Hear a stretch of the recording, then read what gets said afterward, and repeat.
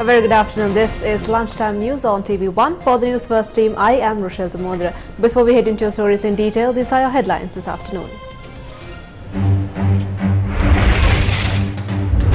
Motor accident in Tambuttegama claims the lives of 5 from the same family. Farmers from Ambilipitia continue their satyagraha to save 65,000 acres of paddy fields. Insulin shortage at state hospitals. Measures taken to make emergency purchases. X-ray and CT scan activities at state hospitals at risk of being halted. What measures were taken over the report compiled by the National Delimitation Committee?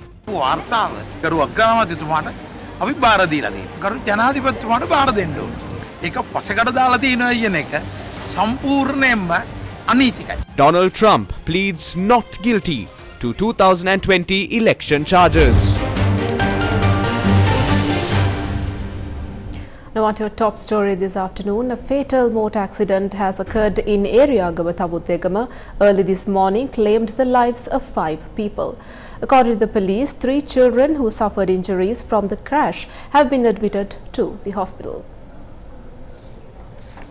The accident had occurred when a vehicle carrying a group from Kahatakasdigilia collided with a lorry parked on the side of the road. Police said 8 members of the same family were travelling in the vehicle during the time of the crash, adding that they were on their way back after obtaining passports. All 8 passengers who suffered severe injuries as a result of the accident had been admitted to the Tambuttegama hospital, where 2 men and 2 women succumbed to their injuries. Another man and a 3-year-old child involved in the accident were transferred to the Anuradhapura Teaching Hospital for further treatment later this morning. Another 40-year-old man who was in the ICU had passed away. Investigations have revealed that the cause of the crash was the driver of the vehicle losing control due to extreme speed. The remains of the deceased are currently placed at the Tambuttegama hospital.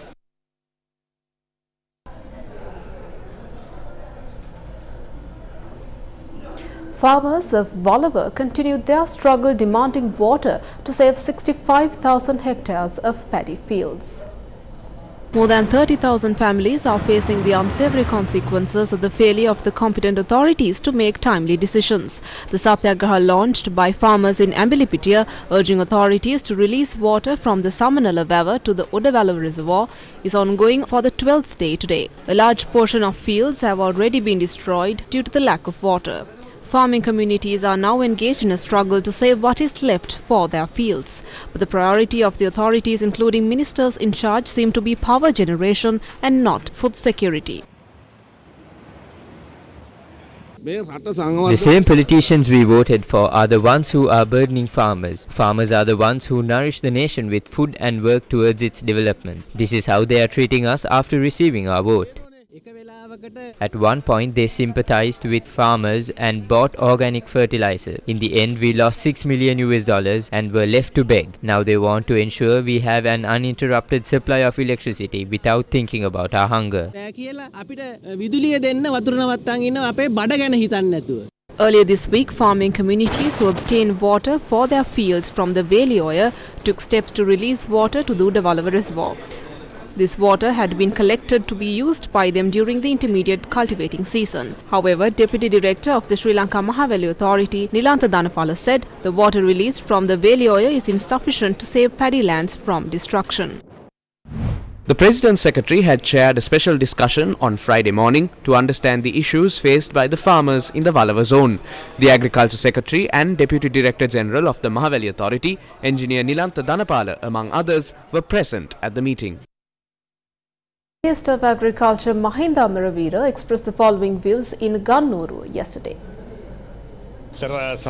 We have been informed of several potential investments in the egg and poultry industry. We are currently analyzing these proposals. If they are successful, we will allow them to proceed. It is better to produce eggs and poultry items in the country itself rather than importing those. There is an expression of interest from India for the animal husbandry sector. Our aim is to ensure that the egg, poultry and milk requirement in our country is fulfilled through local production and also to export excess amounts. While a group of people are demanding water, another group had to take to the streets today for the safety of their lives.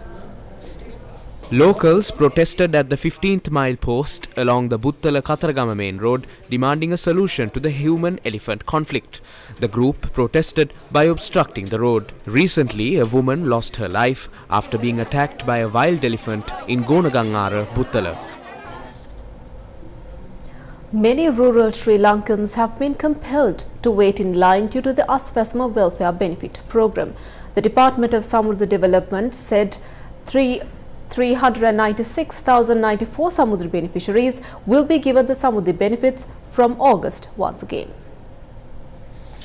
Recently, the Sri Lankan government decided to award Samurdha benefits to the Samurdha beneficiaries who were not included into the Aswasma Welfare Benefits Program. Director General of Samurdhi, Bandula Tilakasuri, told News First that the payments will be made by the Samurdhi banks. Accordingly, 1.28 million people who applied for the Aswasma Welfare Benefits Program will receive payments from either the Samurdha Program or the Aswasma Program. The Samurdhi Development Officers Association stressed the Samurdhi beneficiaries should be given the Aswasma benefits as well. Government hospitals are facing a shortage of insulin, a vital medical drug for many patients. Additional Health Secretary Dr. Saman Ratnayaka told News First that the supplier who was awarded the tender to supply insulin had failed to deliver sufficient stocks of the drug. Additional Health Secretary Dr. Saman Ratnayaka said that due to the insufficient stock, the Health Ministry is making attempts to purchase the insulin from 2 other suppliers. The Additional Health Secretary told News First that 50,000 vials of insulin will be imported via the emergency purchase system in order to address the existing shortage. He said the insulin shipment will reach Sri Lanka by September 2023. The Medical Supplies Division has already run out of insulin, and many diabetes patients depend on insulin provided by government hospitals, and the shortage has crippled services at clinics as well. X-ray and CT scan activities at government hospitals are at risk due to the shortage of radiologists. The chairman of the Government Radiological Technologists Association, Chanaka Dharmavikrama, told News First that the country is in need of 400 radiologists. He noted that even if the X-ray and CT scan devices are repaired, there is no staff to operate those devices. Health Secretary Janaka Sri Chandragupta told News First that a cabinet paper was produced seeking approval for the recruitment of radiologists. He said that once approval is given, the recruitment process will commence.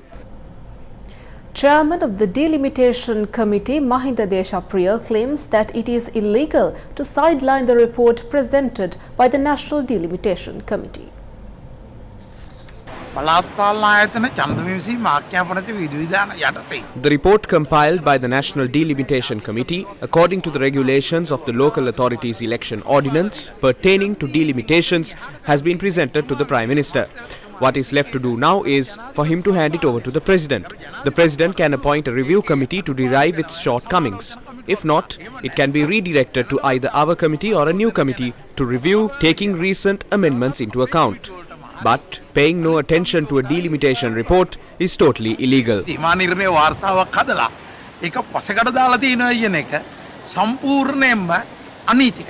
Mahinda Deshapriya expressed these views following a badge awarding ceremony for senior prefects held at the Gankanda Central College in Ratnapura.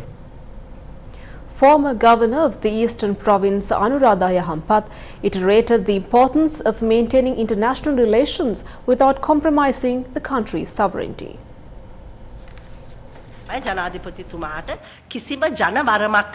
The President does not have a mandate to introduce amendments to the Constitution. The Parliament does not have a mandate to enact it either. A two-thirds majority was given to introduce a new Constitution, not to amend the current one. India stood in solidarity with us during our crisis. But we must further relations with all nations while protecting our sovereignty. The President had signed several agreements during his visit to India. These include agreements on trade, transport and also Trincomalee.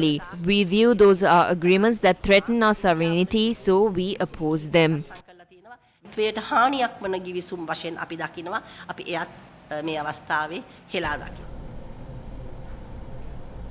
Now on to more local news. State Minister of Finance Ranjit Siyambalapitiya says plans are being made to lift import bans on further 300 types of goods. He made this revelation during an event held in Polpitiya Yatiyanthota. Import bans on the items in question are to be lifted on the first week of September. Meanwhile, Chairman of Litro Gas Mudita Piri said that there will be no revision of Litro gas prices. He made this announcement during a media briefing in Colombo today.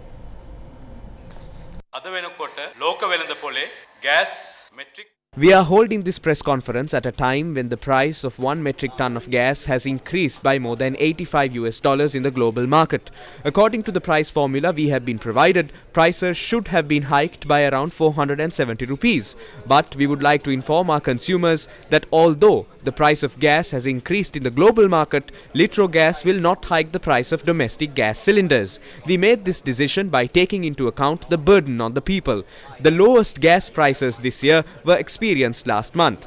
After predicting the timeline, gas prices will be at their lowest. I ordered more than 8,000 tons of gas last month. As we predicted, the global prices of gas increased this month. But we ordered gas at last month's price. Therefore, as an institution, we are able to easily bear this burden and provide relief to the people. Today is day 3 of the 25th World Scout Jamboree in South Korea. News First's Yasrat Kamalsiri, a special delegate for the Scout Jamboree in South Korea, said that the Sri Lankan camp was visited by many other delegates. He went on to note that the area is experiencing high temperatures and Scouts have been advised to always remain hydrated to avoid dehydration. He added that on Friday, Scouts will be allowed to exchange badges and mementos to develop international relations. Day 2 of the second leg of the LOLC Divisavya program got underway on Friday the 4th, centering the Kampaha district. The second leg of the LOLC Divisavya program targets Sri Lankan schools with less than 100 students. The objective of the program is to support the Sri Lankan student population to achieve their future goals. The LOLC Divisavya program will distribute school books and stationery items to school students for a period of 1 year. This worthy initiative is a collaboration between the LOLC group and the Ministry of Education.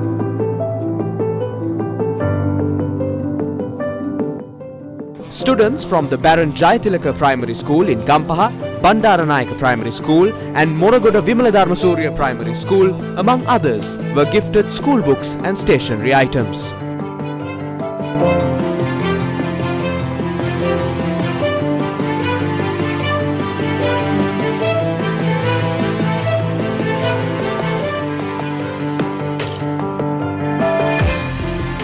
And that's a wrap up your lunchtime news. For the News First team, I've been Rochelle Damodara. For more of these stories and for more of the very latest, log on to www.newsfirst.lk. Thank you and have a nice day.